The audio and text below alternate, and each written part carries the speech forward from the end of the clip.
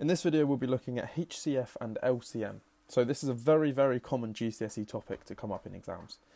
So HCF and LCM, what do they actually stand for? So we have the highest common factor and the lowest common multiple. Now if you're not 100% confident with factors and multiples, then I recommend watching my video before this on factors and multiples, and I've explained it all there. So they actually just mean, it's always looked at as a pair, so two numbers. So it aims to find the highest shared factor between them and the lowest shared multiple between them. So let's put this into practice. So let's take the numbers 8 and 12. Now, with not a lot of thinking, these numbers are quite small, so it's not too difficult. We can basically just list the factors of 8 and 12. So we have 1, 8 and 2 and 4. Nothing too crazy. Now 12, we have 1 and 12, 2 and 6, 3 and 4. Now we can straight away see that the highest factor that is shared between the two is 4. So our HCF is 4. Now let's take a look at the lowest common multiple between these two. And all it takes is to write out the 8 times table. So 8, 16, 24, 32, 40, 48, and so on. Let's do the same with the 12 times table. We have 12, 24, 36, 48. And as you can see, the first number that appears in both is this 24 here. So the LCM is going to be 24. Now that seems nice and easy. However, that is not the best method to use, because if the numbers were a lot bigger, let's take, for example, 45 and 72. This instantly becomes a lot harder. So now what we have to do is, it's a two-step process. So we need to find what is called the prime factors of these two numbers. And the way we do that is with a prime factor tree. Now this might be something that is quite familiar to you. It might not be, but I'll explain what to do in a minute. After we found all the prime factors, we then need to put that into a Venn diagram. Now again, a Venn diagram I will explain in a minute if you aren't 100% sure what that is. So how do we do prime factor trees? We put 45 at the top, and we must find factors of 45. So this can be anything. This could be 1 and 45, but that won't really take you anywhere here. 9 and 5 is the other one that we can look at. And what you do is you keep going down until we reach all the prime numbers, or all the prime numbers that go into 45. So here, 5 is already a prime number. If you're not 100% sure what a prime number is, then I will release a video on prime numbers, which you can go and watch as well. So 5 is a prime number. 9, however, we can go down again, because 3 times 3 makes 9. And 3 and 3, or 3, is also a prime number. So now there are no more branches that we can go off on this tree, so that is the end of it. So we've done 45, now we must do 72 as well.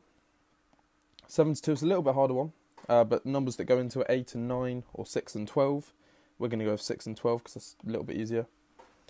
Now both of these have factors that we can go down to again.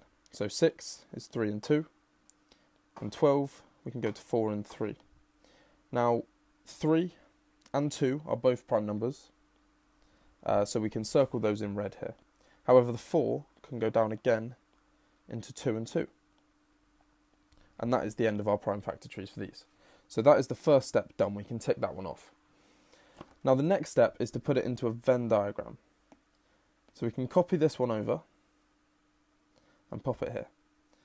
Now we need to look at these numbers, and we ultimately have to put them into our Venn diagram. So if we make a nice big Venn diagram with a nice big intersection. So a Venn diagram aims to put all the common things into this intersection here, and everything else in the circles either side. So we label one side 45, we label the other side 72. And we have to first of all identify what number is common between both. So we can see we have a 3 here, and a 3 in 72, and a 3 in 45, and another 3 in 72. So there are 2 3s that are common, and everything else isn't common. So the rest of the 45 we put in the 45 side. So the 5 can go here. And then we have 3 2s here, here, and here to put in the 72 side. And just like that, we've put it all in the Venn diagram. So what do we do now? We've almost there. The HCF will be the product of the intersection. So everything in this middle part here, we must times together to get the HCF. So 3 times 3, we know that is equal to 9. Now the LCM is a little bit harder to work out because we need to times together everything in the Venn diagram itself. So a little trick here is, so we need to ultimately times together 5 times 3 times 3 times 2 times 2 times 2. Now a little trick here is, because we've just done the prime factors, we know that this entire circle will times together to make 72, because that's what we've basically just worked out. So all we really have to do is 72 multiplied by 5. Now you can do this however you want. It might be that this is in a calculator paper, so you can do it on a calculator. If not, we know column multiplication, but this is going to equal 360. So what do these answers actually mean? We've got 9 and 360. So if we look at 45 and 72 a bit closer, we can actually list out the factors and the multiples. So we have 1 and 45, we have 3 and 15, we have 5 and 9, and that is going to be all of them.